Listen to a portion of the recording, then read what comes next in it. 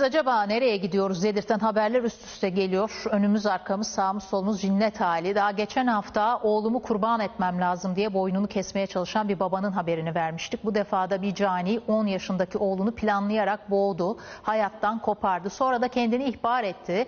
Emniyette anlattıkları ise kan dondurdu. Oğlumu benim gibi günahkar olmasın diye cennete gönderdim dedi. Türkiye'yi sarsan baba cinayetinden tüyler ürperten detaylar geliyor. Neden öldürdün? Kendi ruhsal sıkıntılarım var. Neden öldürdün çocuğunu? Pişman. Pişman mısın? Pişman.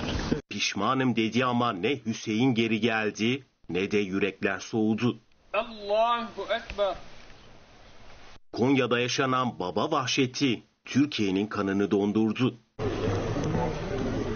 Dün akşam saatleriydi. Apartman görevlisi İsmail Kılınçer eşi pazardayken 10 yaşındaki oğlu Hüseyin'i boğarak öldürdü. Sonra da polisi aradı, kendini ihbar etti. Polis küçük çocuğu yatak odasında cansız halde buldu. Cani baba gözaltına alındı.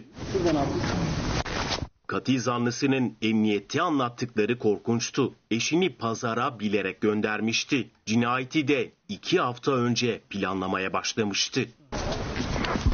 Oğlunu ileride günah işlemesin diye öldürüp cennete gönderdiğini söyledi.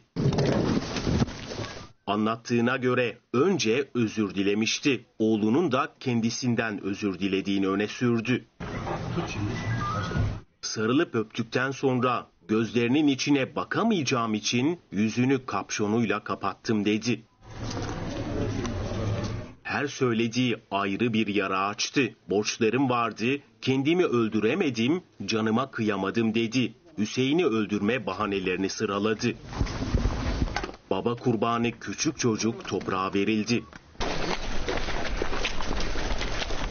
Evlat katili cani baba tutuklandı ama dilinden dökülenler acıyı da öfkeyi de katladı. Neden öldürdün çocuğunu? Pişman. Pişman mısın? Pişman. Neden öldürdün? Kendi ruhsal sıkıntılarım var.